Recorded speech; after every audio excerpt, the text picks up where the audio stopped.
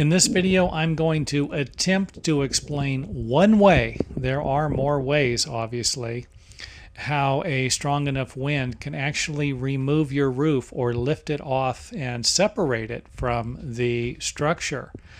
Now, for example, if you have strong enough winds, and again, doesn't have to be a 90-degree angle, and doesn't need to be 200-mile-an-hour winds.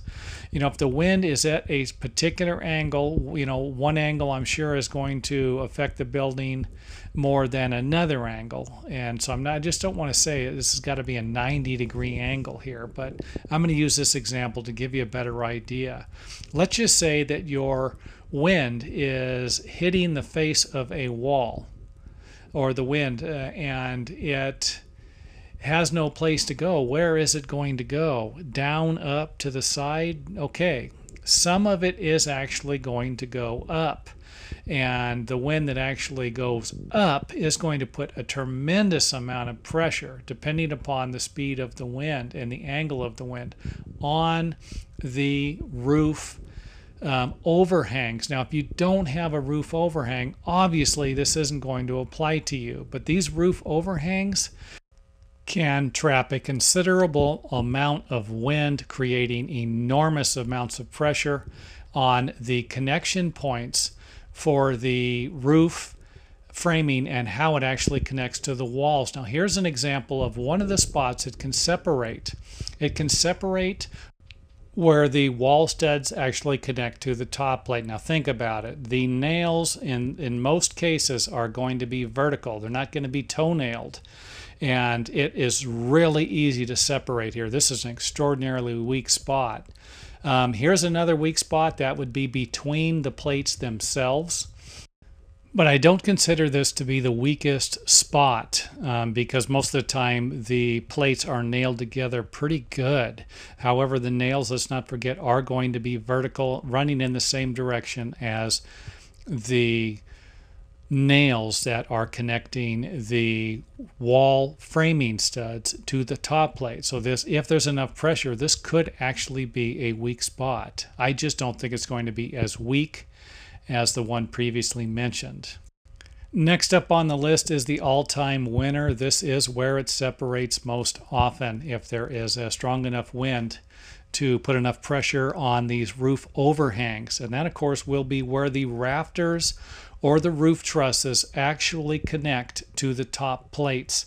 Now, here's one of the things you really can't see in the video, but if you have siding, plywood siding, lap siding, or drywall on the inside, a lot of times this will actually provide you with another connecting point to connect the plates to the wall stud. So if you could imagine the outside perimeter of this building with a layer of shear panel around it, plywood, and the plywood would actually be connecting the top plates to the wall framing studs, then you're going to have a pretty good connection here.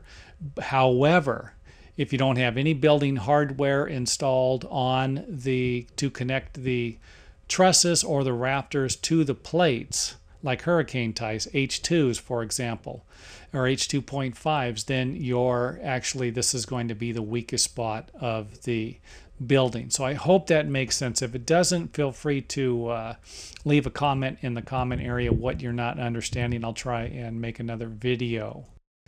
One more thing I'd like to point out, let's not forget that this is a video about how strong winds can actually lift the roofs off of a building. This is not a video to provide you with information on how to reduce or eliminate this. So let's not get carried away. Sometimes, I mean, recently I've been getting a lot of comments from viewers about, why didn't I provide this information or that information? Well, that's because that's not what the video was about. This video is just to provide you with information that has already been previously stated, not how to reduce the risk or eliminate it entirely. So hopefully by now you get a better idea of just how roof overhangs can actually create problems for a building instead of benefiting it. Now, let's not forget roof overhangs are designed for a variety of different reasons. So before you go and eliminate these roof overhangs, you should find out what those reasons are. One of those would be the fact that it shades the home during certain times of the year and then allows more sunlight in at other times of the year. And then another, of course, would be the water that rolls off while it's raining or snowing. This water can actually roll away from the building. You know, you got a 2-foot overhang, then you've got a good chance, if the wind's not blowing, of the water rolling off of the building. You know, if you don't have any gutters onto the ground and that put a little farther away from the foundation, it's not going to be splashing up against the wall. So there are some benefits. But of course, if you live in a high wind area, tornadoes and hurricanes, you might want to think about whether or not you want to put an overhang on when you're designing a building in those areas.